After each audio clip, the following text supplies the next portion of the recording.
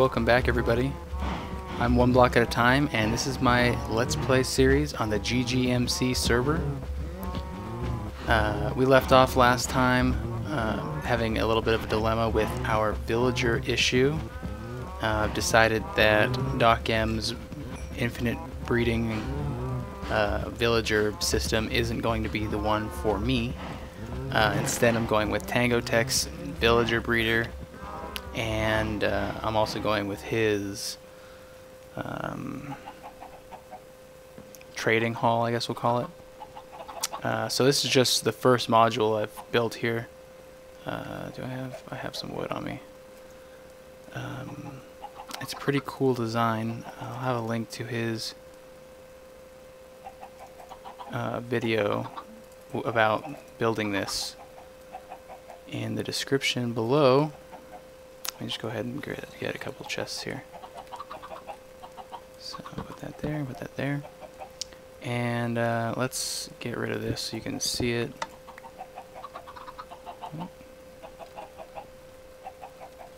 Alright, so right up there is... Oop, shoot. Did not want to do that. It's okay, I'll place this down again. Here we go. Let me reset the system. Okay, I think we can go up here actually. Let me show you exactly what's going on here. This is the redstone. It's a 1 wide. It's, how tall is it though? It's 1, 2, 3, 4, 5. Ooh, I did not think I was gonna make that 5. Where did I leave off? 5, 6, 7, 8, 9. It's 1 by 9. It looks like. How can I do this here? I don't have any ender pearls. I need to go back to the end and do it and get some ender pearls, but I don't have any right now. Anyways, right up there, right where you see the fence gate, that's will be a water channel, and then what happens is the mobs flow to the gate. Since the gate blocks the water, they fall down, they fall through this tripwire here and land right here, and there's usually half blocks around so they cannot get out. See, I mean, obviously I can go sideways, but this way I can't get out. And then basically I'll breed with them, or I'll breed with them. I won't be doing any breeding with them. I'll trade with them until I don't like their trade anymore, or until I have just good, perfect villagers here, and then I will hit this button, this will retract, and they'll fall down and die. And then with this hooked up to the infinite breeder, a short time later, the villagers will fall back. A new villager will fall back into this this cell here, and it's expandable. You know, I mean, I'm gonna have. I know last episode I said I was going to put it on the surface. I think I'm just going to put it down here in this room because I have a whole lot of space here that I dug out, and I'm not really sure what I'm going to put in here because my sheep farm, if I ever get around to building it, is going to be that direction over there. My cows are over there. I've got my chicken cooker here, and I'm going to be making one that gives me raw chicken instead of cooked chicken, like this one gives me cooked for now. But I'm going to put the raw chicken one right here. And then, you know, so I think what I'm just going to do is I'm going to surround this wall with it, maybe like this, or maybe I'll just build or dig this backwards and extend it that direction. I don't know, like 10 or so spots or 16 slots or whatever. I don't know. We'll figure it out. And then when these are filled, and you know, I don't want any other villagers in them. The villagers that breed and then come up through the system will go all the way through, not find an empty spot, and then go to some place where they get killed. I've decided that this is the end spot, so really the villagers will be coming this direction and down.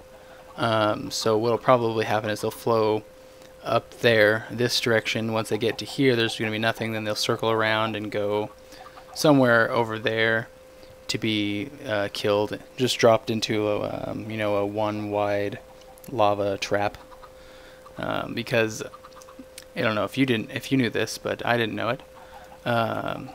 If a villager dies within 16 blocks of you, and there's other villagers around, the villagers will stop breeding and automatically blame you for that villager's death.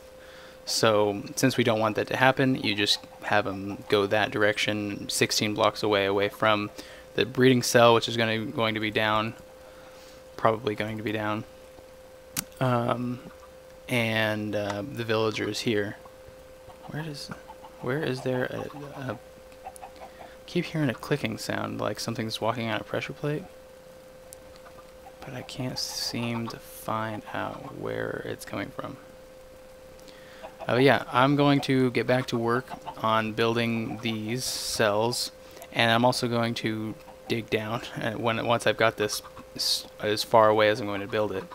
I'm going to dig down and build the breeding cell and then transport my villagers, which I still have. I still have 3 villagers.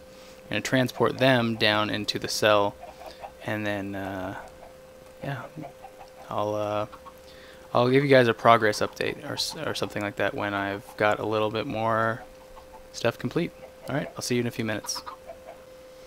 Hey guys, welcome back. I just figured while I was building this, I might as well show you guys how to make at least one of these. If you didn't want to go and watch the YouTube video that Tango did. So what we need here is we need 3 sticky pistons and 1 regular piston for this design, for just one of these. I don't even know what it's called. For one of these little cells, I guess is a good name for it. So let's go ahead and get 3 more of these pistons there and put that there. Put these up. Okay, I need 3 sticky pistons, and I have the 1 regular piston ready to go. Alright, so as you can see, I've already built I've only built 3 so far. So let's see here. One piece of redstone dust. Gosh, I'm drawing blanks like crazy. 1 piece of redstone dust goes right where I'm pointing. You can't see it right now. Let's put that there. Okay. 1 piece of redstone dust goes there with a block on top. You put a redstone torch here with redstone dust leading out into a block with a redstone torch on the back and a block on top, and then you put a redstone torch on top of that block with a sticky piston facing away, and you put your soul sand right here. And while we're standing here, we're going to go ahead and put a button right here on the front of this, and this controls this portion right here. And then let's see here, we need our regular piston right here, and we need another block off the back here with a red piece of redstone dust on it, and another block here, or a block on top of this dust, a redstone torch right here. Let's just jump over here, a repeater, which I still have some of, good, facing this direction into another block right here, and you're going to put some redstone dust on top of that and a block on top of the repeater, and then we're going to put a block on top of the piston with a piece of redstone dust on top of that and a torch on the side. And on this block we're going to put another redstone torch right here. And then let's see here, what am I going to do now? We're going to put another block on top of this torch here, a piece of redstone dust here, and then we're going to put a block right here with a redstone torch on top of that, I don't know where that sound's coming from. It's been driving me insane. I even downloaded a 3D texture pack just to see if I could see like a dispenser somewhere. Can't find it anywhere. Sorry, to get back to what we're working on. Let's see. Let's go ahead and clear out some more space. So we have this redstone torch here. We're going to put a block right here. And then at this point in time, we're going to go ahead and put down our tripwire. Put a tripwire there. And tripwire hook here. With attached string to it. So that's all set up there. And then we are going to put a piston there with a block on it. And on top of that piston, we're going to put another piston. And on top of this block that we just placed, we are going to put a fence gate and open the gate. And then I'm going to grab this so I can get over here. And then what we're going to do is we're going to get a half slab and place it upside down on this block with a piece of redstone on top of that. And then what we're going to do is I'm going to go ahead and break this. I don't want it to have broken anything, so I'll just break it. We're going to go ahead and place our wall up here. Put that one there, and one there, so that way they can't be jumping around. And can I get through here? Nope. I can't get back that way either. Okay. Well, I'll go this way.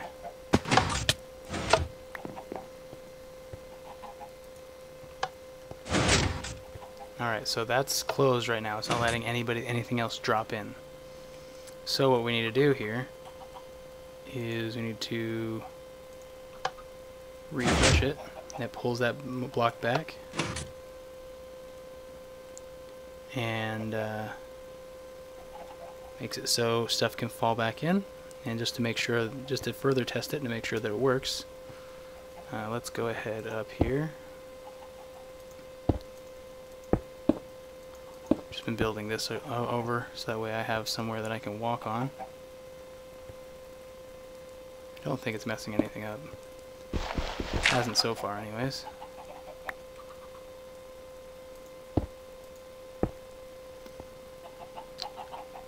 Let's go ahead and knock out these blocks here. This block here. Alright, so when I fall into this hole, that piston down there should push out, and then this piston should pull this one back in. This isn't out though, so I might have done something wrong. Yep, did something wrong. Okay. Well, that's okay. This happens all the time. Pretty much the only reason why it's taking me so long to build. Let's see here. That goes there, and that goes there. We have redstone torch there. I need to clear this all out so I can move.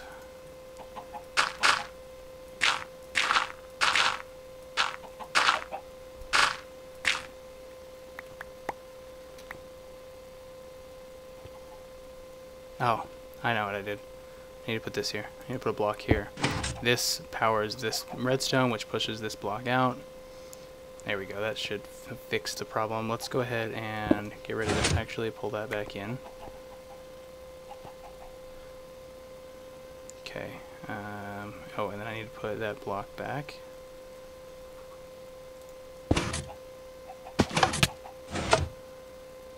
Alright, so if you look right now, that piston has the fence on it now, and that means that water will flow over this block to the next one right here. And when I press this button. This is going to retract. The solid block retracted, and the fence is now back in place, letting villager fall into it, but no water to flow past. So this area won't be skipped. And then once a villager falls in, that block there comes out, the fence pulls back again, and this is now an occupied space. So I'm going to get back to work here, and I will catch you guys in a few minutes. Alright guys, welcome back. I just realized I only have one diamond left out of my diamond stash, so I'm not going to be able to enchant or repair my tools. I went ahead and started making iron tools again until I get some more of these diamond ones. I don't want to lose my work pick because I think that one's pretty good there, and I don't want to lose my sword.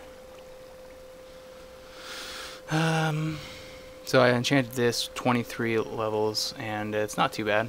I'll take it. Unbreaking is what I really wanted, just because it's iron. I don't want it to break super fast, and efficiency 4 is not something I'm going to complain about. Fortune 2, that's cool. I don't really care. It doesn't matter too much. I've got plenty of fortune stuff. I've gone ahead and finished up the rest of the trading cells here.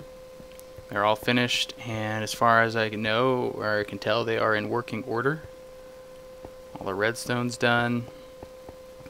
So that's cool. And I went ahead and built the trough here that'll take them to their deaths. Actually, we're going to go ahead and kind of fill these spots in here, just because I don't want them... Which one is this one here? Okay, yeah, here. That's all good, that's good, that's good. Alright.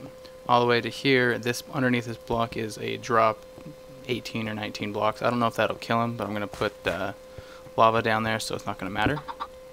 So let me go ahead and get up out of here. Just so we're safe. Alright, so that took a little while, but I'm glad that it's done, and let's go ahead and seal up this hole here. Right there. Put our nether brick on here. And I'm just started growing up a big batch of trees, so we're going to go ahead and make all of our chests. So let's do that right now. That should be enough, I think. Might not be, but we'll see. And these spaces on the side here are for chests. They don't have to be chests, but that's what I'm going to use them for. I can store what I get from the trades in these. I need 2 more chests. 1, 2. Alright, cool. Oh shit.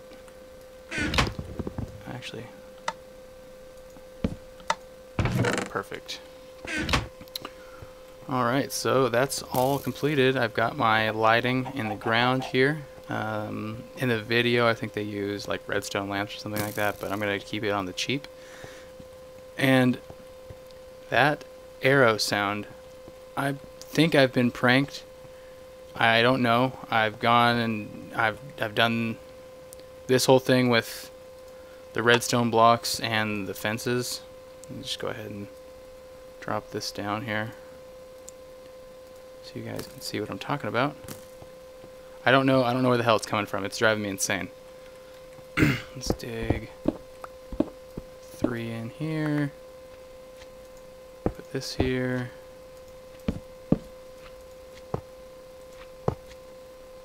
I don't know where it's coming from. Oh, there's a lot of slimes over there. Wow.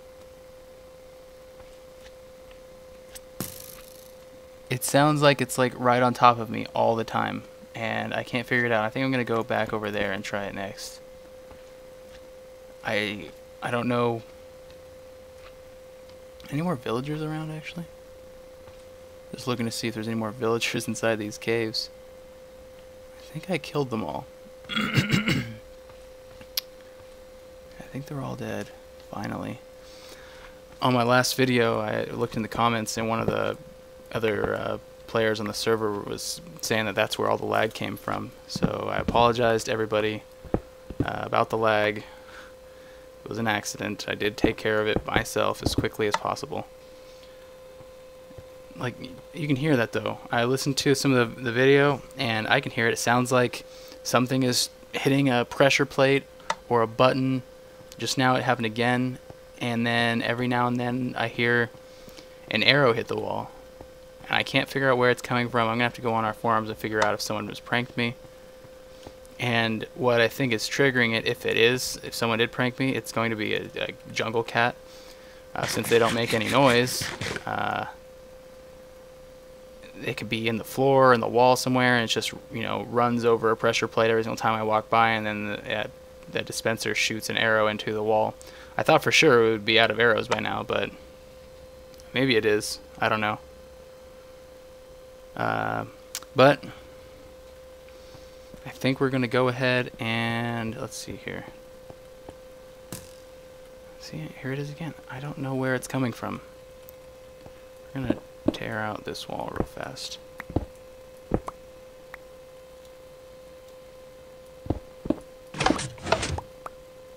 Oh, what did I do? What did I hit?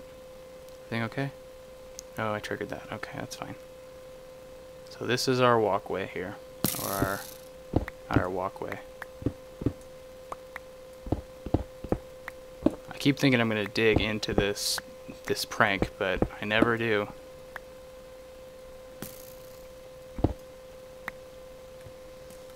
I don't know who did it. It's clever though. Very clever indeed.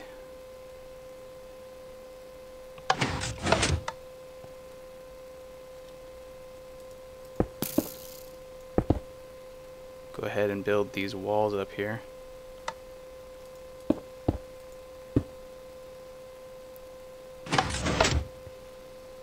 So that way they can't just walk off the edge into my wiring.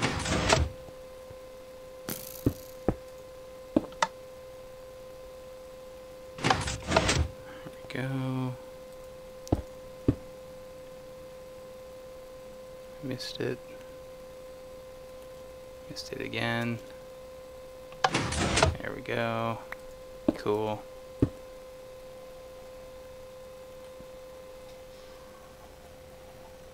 Just make sure all these at least are working from this end. That worked. That one worked. Cool. Good and good. Alright. So all these seem to be working at least. Let's see here. Can I put... I think I can put blocks here. Yeah, I can. Now that I'm thinking of the design, I can put blocks here. That's good. Do I have any more torches? No, I don't. Oh well. Cool. There we go. So there we go. There's our waterway. And we're going to dig this way a little ways.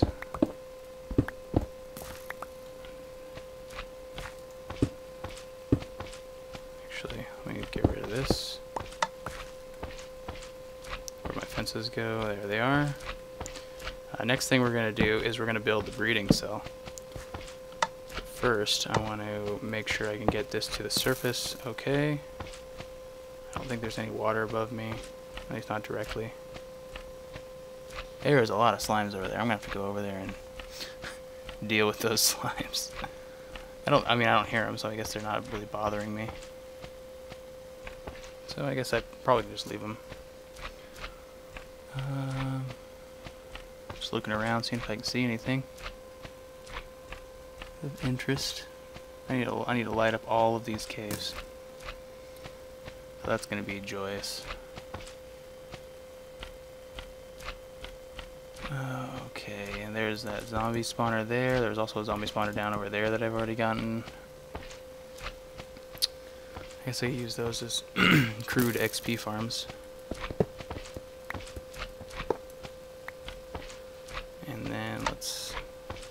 Put a redstone torch down here. And we're going to dig straight up to the surface. I'll leave that there though.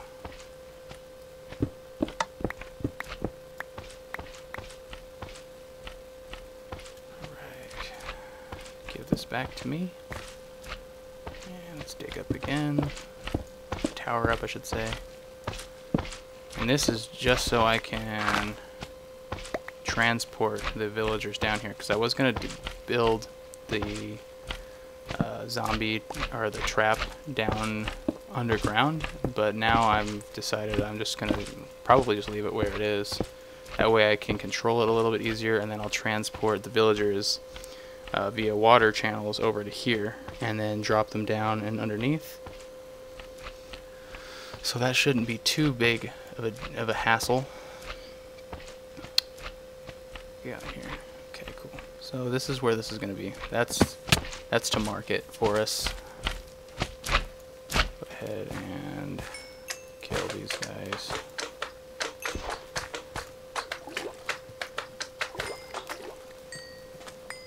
Alright.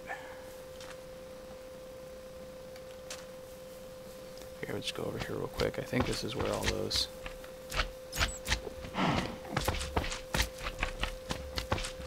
They're like directly beneath me, I think, right here. I'll just leave them. Like I said, I can't hear them from my base, so I guess it doesn't really matter. Actually, when I was first building here, people were saying that I was going to hate it over here because of all the slimes. I don't get bothered by the slimes that much. They don't seem to come very close to my base. So, that's a plus. I need to go get a lead. Tired of that guy being in the water. So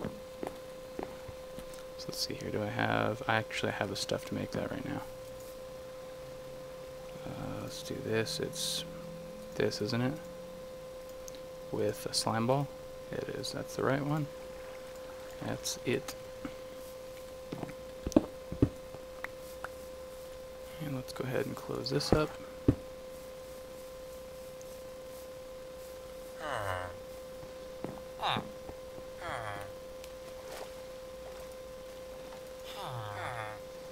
Come on, stupid, let's go.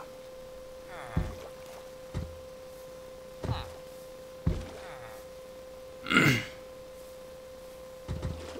on. Get out of the water. One more block. No. Okay, let's do half slabs out.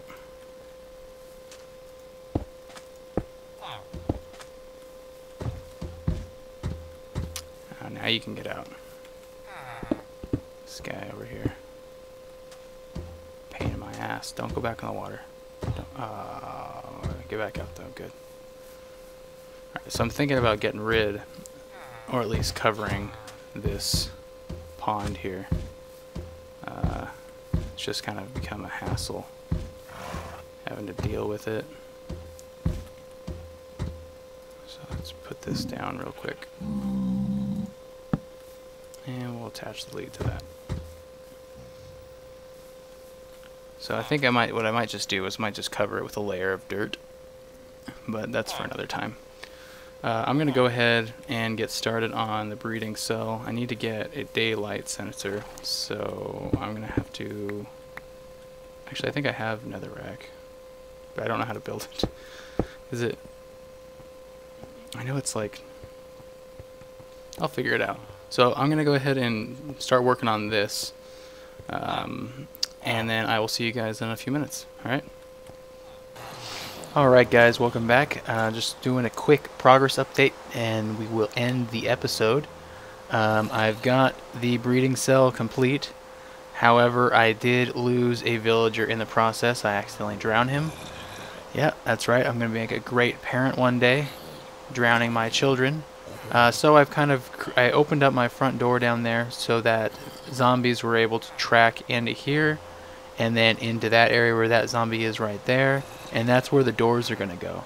And I'm hoping that I can get a villager zombie to go in there. I've already got my weakness potion and a golden apple ready, And hopefully, like I said, hopefully, fingers crossed, hopefully we can get a villager zombie in there. And yeah, so this is it. This close chamber here is where the baby zombie or baby villagers will be pushed into. The farther chamber over there is the actual breeding cell itself.